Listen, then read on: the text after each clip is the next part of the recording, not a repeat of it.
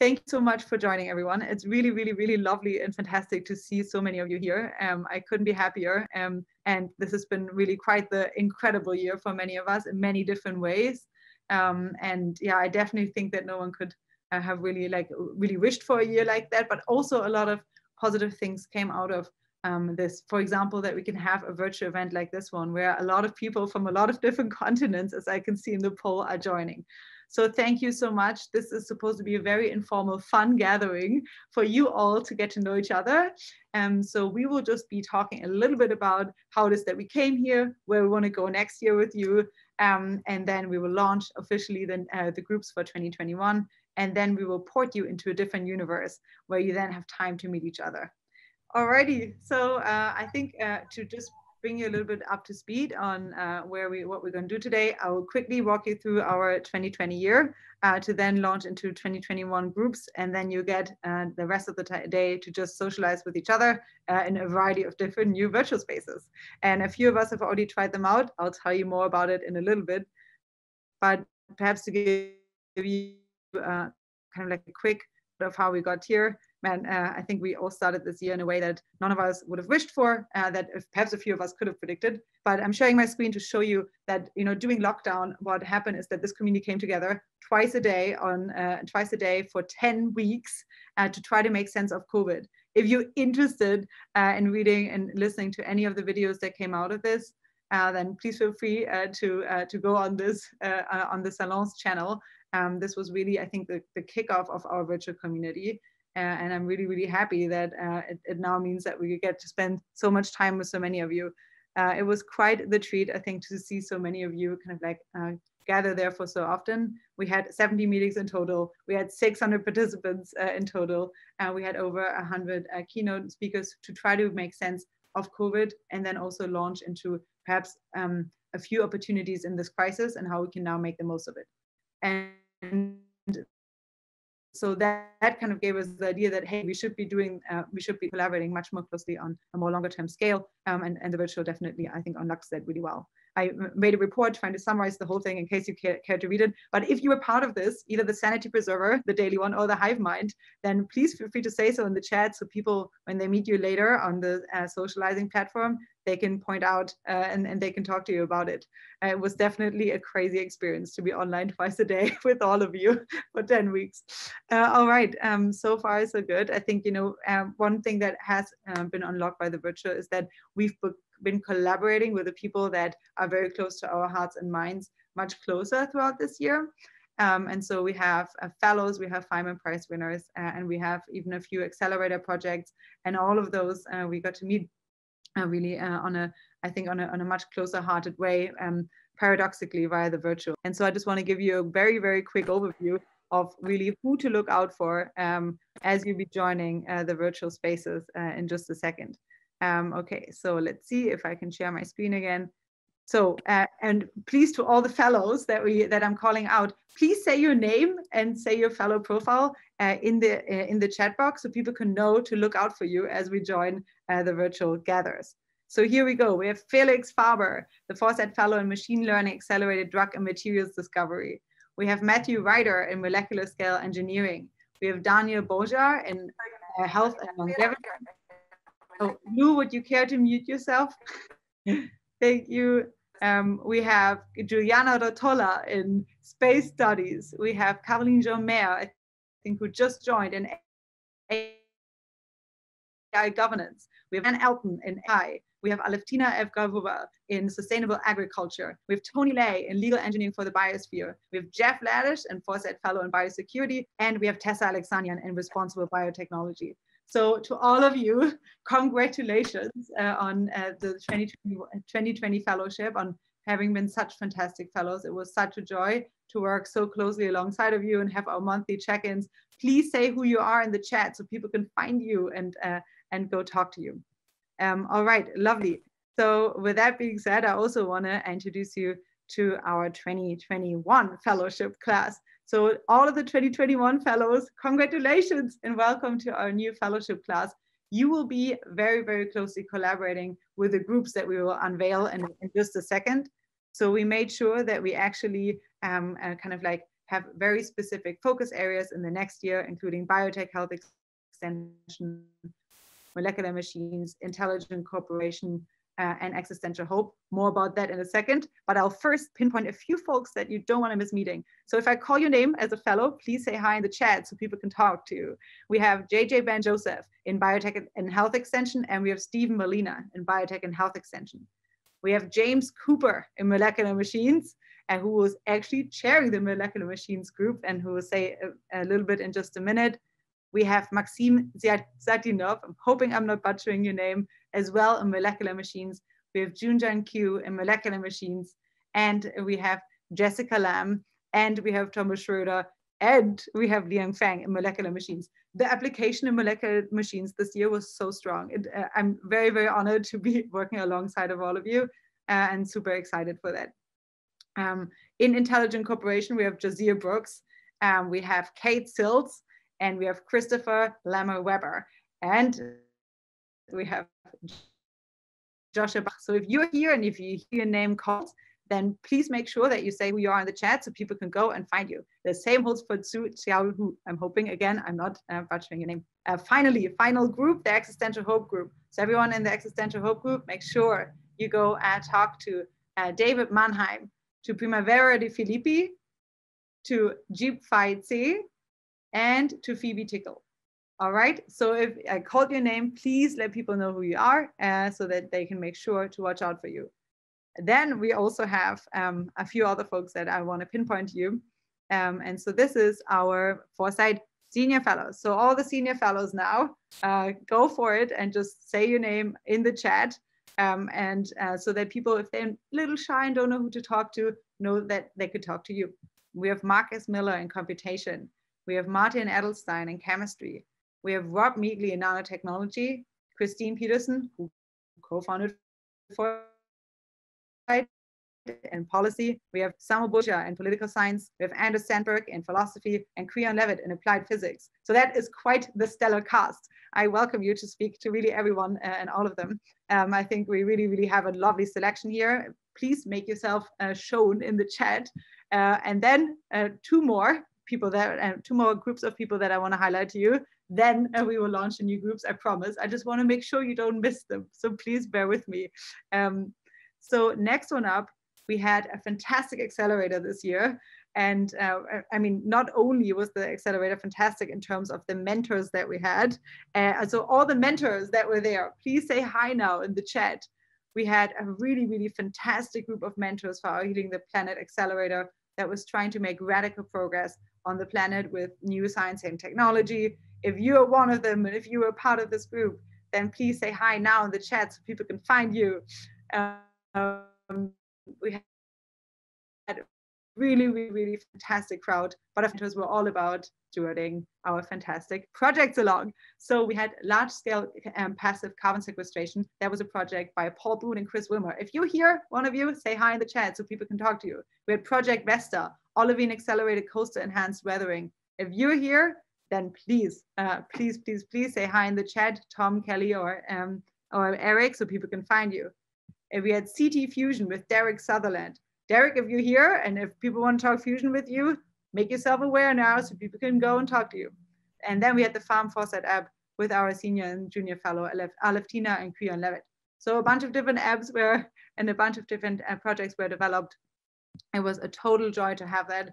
And then last but not least, really last but not least, I want to introduce you to our 2020 Feynman Prize winners.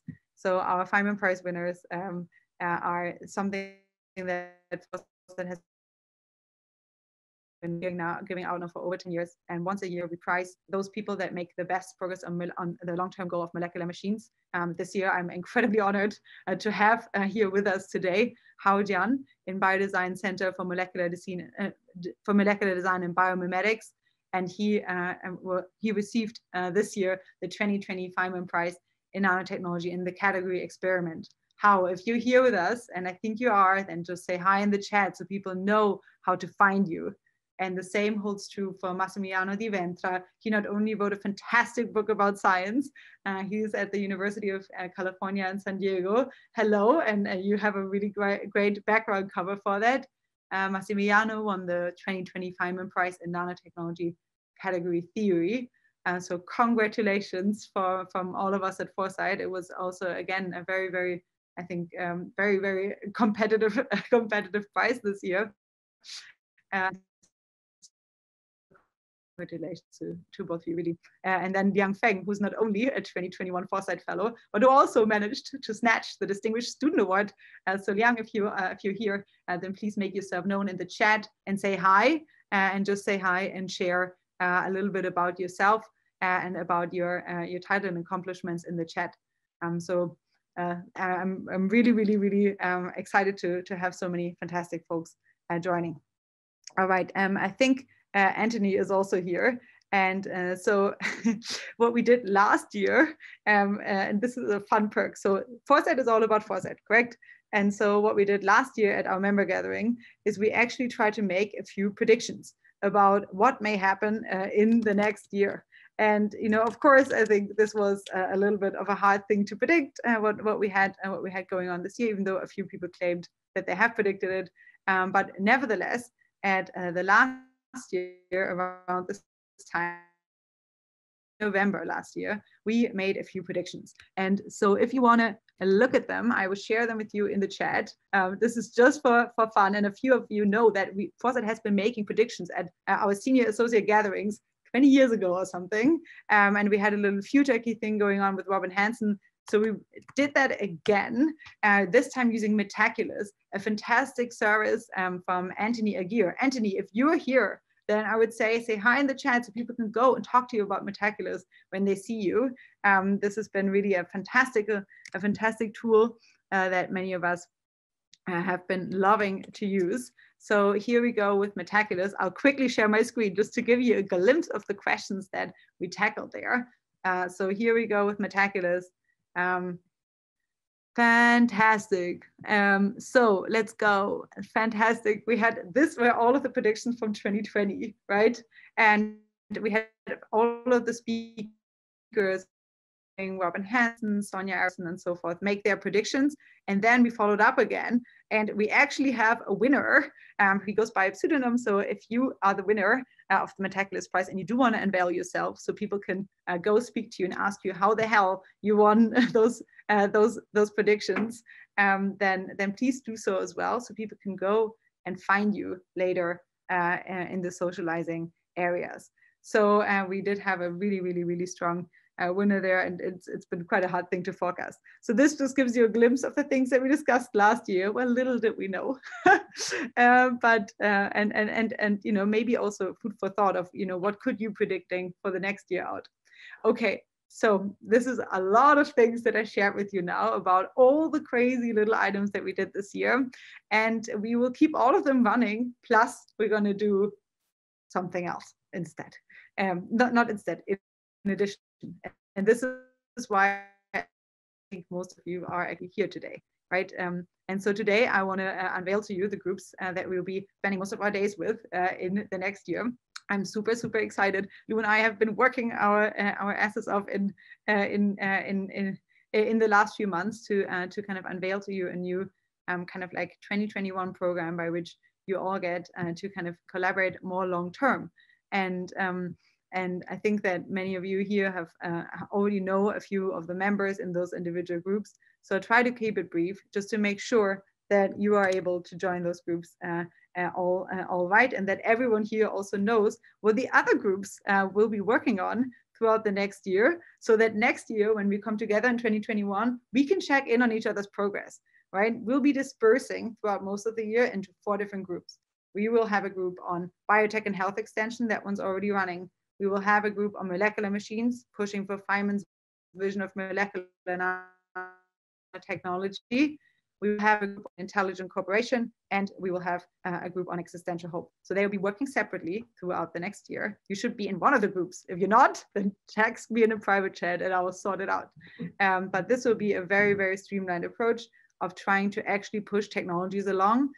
Because of the virtual, what has been unlocked is the fact that we don't ask for people to fly across the world anymore. Now we ask for an hour of the time. That allowed us to reach out to the best people in those fields to ask them to do a specific keynote in an area that we think is very important to accelerate progress in that area. Then we invited a bunch of really leaders in the field as participants and perhaps future keynotes to try to form a community, a long-term community around those goals. So those groups will be more like accelerators. They're pretty action-oriented. And we're hoping that at the end of 2021, we actually get together and we have a pre-project proposals that come out of it. If not, a few projects are already up and running. And so just to give you, again, a very, very little crazy overview of the kinds of groups that you can be expecting in the next year, I will kind of like very quickly just flash the program of the individual groups so you know a little bit what the others are up to in the next year, right? And you can really hold them accountable. So are you ready for the first group? All right, here we go. This is the Biotech and Health Extension group. This is the program for this group. So in January, this group very much, the first half of the year, we will only be meeting to discuss the main goals of the field and the biggest areas for multiplying progress in that area. And then second half of the year, we'll be trying to get projects around those. We'll be kicking off with industry blind spots. We will then move to an academic perspective. What's missing to drive the aging field forward? We'll be discussing clinical trials and senolytics. We'll be discussing promising aging work from an NIA perspective. We'll have a biomarker development for FDA recognized diseases. We will focus on platforms, tools, and data analysis for long-term program on aging research. We'll focus on specific aging clock development. We'll focus on biomarker standardization. And then from August to December, we have an open space in which hopefully, that's the goal. That is why I'm telling you all about it, to hold myself accountable. Projects will fall out of this, and we will actually get some work done. There is a prize money for this available too. So it's not like there aren't any options. All right. So next one up, we have the molecular machines group. I will quickly type in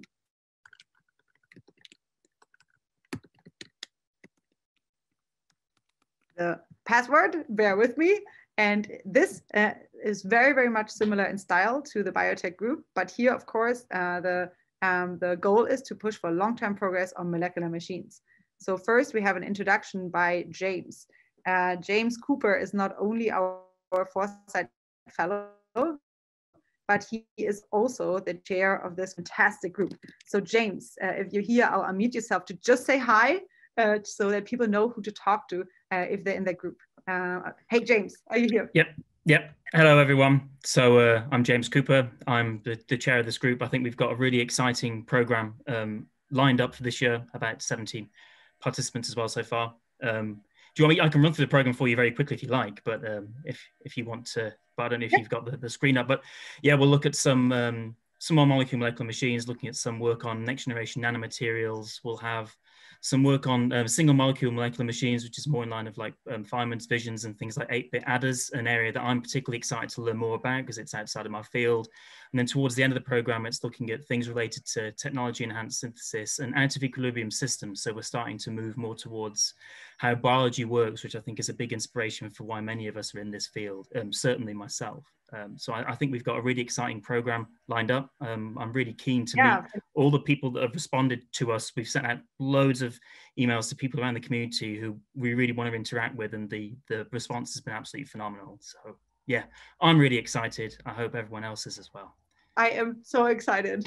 James, thank you so much for working on this with me. It's really, really, really fantastic. It's a fantastically strong group. Again, here we have, the hope that at the end of this, we will have a few projects come out of this that actually make field-wide progress in the space. Next one up, we have the, next one up, James, if you want to mute yourself, that would be awesome. Next one up, we have the Intelligent Cooperation Group. So again, a group that is very, very close to my heart. And it's a group that I'll be very involved with throughout the next year. This group will be looking at decentralized coordination technologies, including cryptography, computation, machine learning, to help people cooperate on a much more decentralized way and become more resilient and to rely a little less on top-down control. So again, we'll be introducing the field with Mark Miller, who is co-chairing the group. We will then discuss why progress happened and why value pluralism is important. We have a Nobel Prize winner there and to speak a little bit about opportunities for prosperities. We have Taiwan's digital minister to talk about technologies of how to opening up a little bit more closed societies. We will discuss specific crypto innovations that enhance cooperation. We will discuss a smooth, peaceful transition toward a more crypto commerce-like ecosystem. We will discuss with Danny Ellsberg, with the author of The Doomsday Machine, who leaked the Pentagon Papers, defenses against automated physical threats. We will discuss defenses against automated digital threats with our fellow Kate Sills. We will discuss how to cooperate better with artificial intelligences. And we're super happy to have Peter Norway from Google join for that one.